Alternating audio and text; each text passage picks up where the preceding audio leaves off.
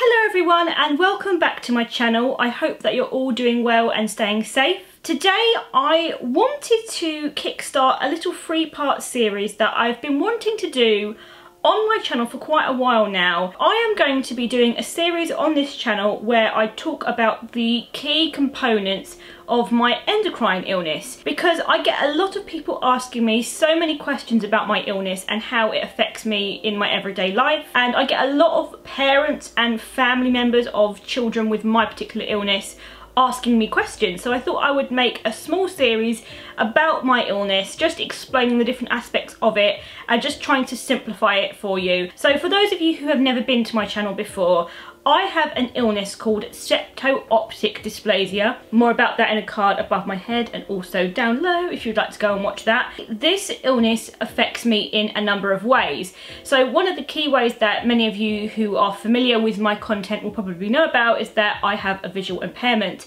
I have optic nerve hyperplasia and I also have nystagmus. But the other side of having septo optic dysplasia is that I have an endocrine illness in the form of hypopituitarism, or otherwise known as pituitary deficiency. So in today's video I thought I would kickstart this little series by explaining what is hypopituitarism and how it affects me. And I just want to make a disclaimer before I get any further into this video. I am not a medical expert, I'm not a doctor, I'm not an endocrinologist, so I am not the best person to ask for personal advice, but I do have 25 years of lived experience with this condition, so I do have some understanding of how it can affect a person, and also I have done some research into some very reliable medical sources, aka the Pituitary Foundation, which is an amazing charity for people who've got pituitary illnesses, and also the Society for Endocrinology. If you would like to know more,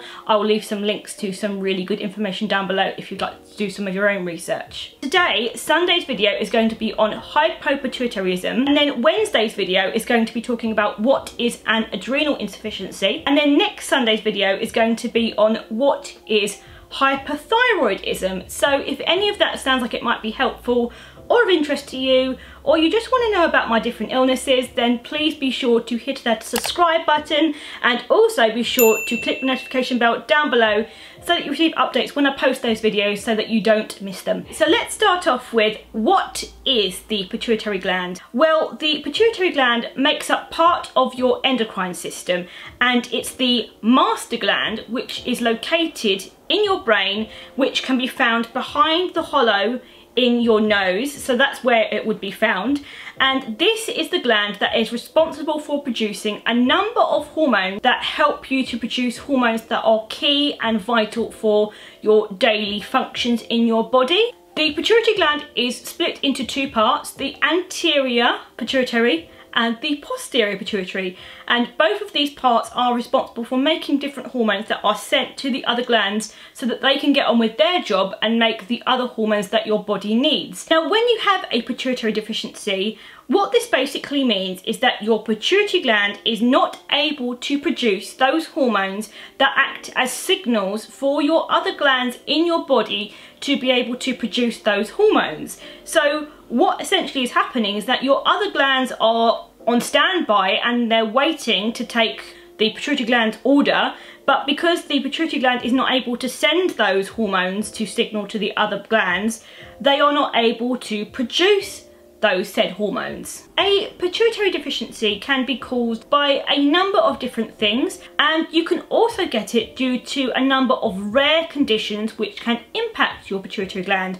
although this is incredibly rare. And one of those illnesses that can affect your pituitary gland is septo optic dysplasia. Although there are a number of other conditions that can affect your pituitary gland. So again, I will leave links to resources down below that you can find out more information if you are curious or if you want to know more. How common is hypopituitarism? Again, from my research, it is quite rare, and the Society for Endocrinology estimates that around 300 to 455 people in a million are affected with this illness. So that means it is pretty rare. Now, the way that you are diagnosed with a pituitary deficiency or hypopituitarism is through blood tests to see what hormones you might not be producing. And along with that, you can also be diagnosed through CT scans and MRI scans. Now, my story as to how I was diagnosed with hypopituitarism is because when I was around 18 months and they were doing their 18-month check of my eyes, the doctors discovered that I had a visual impairment due to having optic nerve hyperplasia, and then this then led them to do an MRI scan on my brain so that they could see what was going on, and that led them to discover that I had an underdeveloped pituitary gland, and then this led them to diagnose me with having Septo Optic Dysplasia, which enabled me to get diagnosed with all of the other hormone deficiencies that I have. What hormones can be affected? As I have explained, this is an illness that affects your hormone production levels and the hormones that your body needs to function. Well, there are a variety of different things, and there is more information, like I said, on the Society for Endocrinology. So we have growth hormone deficiency, adrenal insufficiency, an underactive thyroid, otherwise known as hypothyroidism, hypoglycemia, aka low blood sugar, low gonadotrophin levels, which delay puberty. And it can also cause you to have a lack of an antidiuretic hormone called ADH. Now, for me, this is like playing bingo with a pituitary deficiency, because I have a number of these other knock-on illnesses as a result of having a pituitary deficiency. So first of all, I have the growth hormone deficiency, and I've had that since birth. I was put on growth hormone replacement therapy in the form of an injection at the age of around 13 years old, and I took it at that time because they wanted to try and help my height, you know, give me a bit more growth. Alas, I am 5'1", that didn't really do much for my growth, but I still take it as an adult, and the reason I take it as an adult is because I have hypoglycemia, and when you do not produce enough growth hormone, which when in the bloodstream converts into a special magical hormone that regulates your blood sugar levels, you can then have hypoglycemia. So that is the reason I still take growth hormone, because it's to help regulate my blood sugar levels. I also have an adrenal insufficiency. I won't talk about that too much in today's video because I have a whole video solely dedicated to this topic on Wednesday, so be sure to check back for that one. But in essence, the adrenal gland is a gland that is responsible for producing hormones that help you to deal with stress. I also have hypothyroidism, aka an underactive thyroid gland. Again, a video coming out on this on Sunday. Now, what are the symptoms of having hypopituitarism? Well, there's quite a few, and I have a list here. The symptoms can include stomach pain, decreased appetite, nausea and vomiting and constipation, excessive thirst and urination, fatigue and weakness, anemia, headaches and dizziness, sensitivity to cold, weight loss or weight gain, muscle aches. There are quite a few symptoms you can experience, and you know, every single person is different and every single person experiences this differently, and it is all dependent on what hormones that you are not producing, so not every single person will be the same. But if you are concerned, the best thing to do is to seek advice from your GP and to take it from there. Now, for me personally, I have a variety of different symptoms and they fluctuate from day to day, and this is largely because I have other illnesses that are related to having hypopituitarism, as I've mentioned, and often a lot of the symptoms are very similar and they kind of go hand in hand with the hypopituitarism. Now, for me personally, I get very tired very easily and I'm often fatigued. I need to sleep quite a lot. I also get excessive thirst as well. I'm constantly thirsty.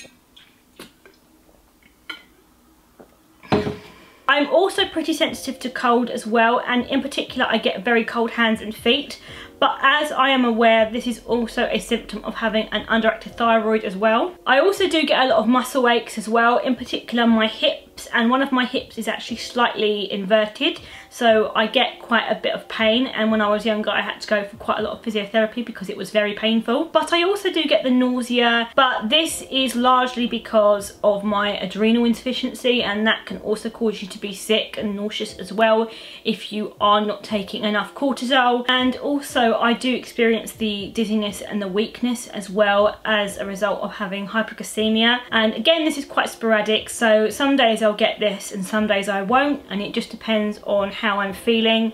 And sometimes being sick as well, or having an illness, or coming down with a cold or some kind of virus can also impact my symptoms as well and make them worse. If I've had a really bad episode at night, so if I've had a bit of a hypo attack while I'm sleeping and I've woken up with low blood sugar, it can really make me feel quite terrible for the rest of the day, and all I want to do for that rest of the day is have a little bit of food and just go back to sleep, and that's often what I tend to do. Now, one of the key questions I get asked quite a lot is, can your condition be cured? And no, hypopituitarism cannot be cured at this current point in time, but it can be treated. So what tends to happen when you have hypopituitarism is that you get tested for having hormone deficiencies, and this is done through blood tests, and when they have ascertained what hormones you are deficient in, that then enables them to be able to prescribe you a course of medication that you will take to help you to make the hormones that your body does not naturally produce, and this is known as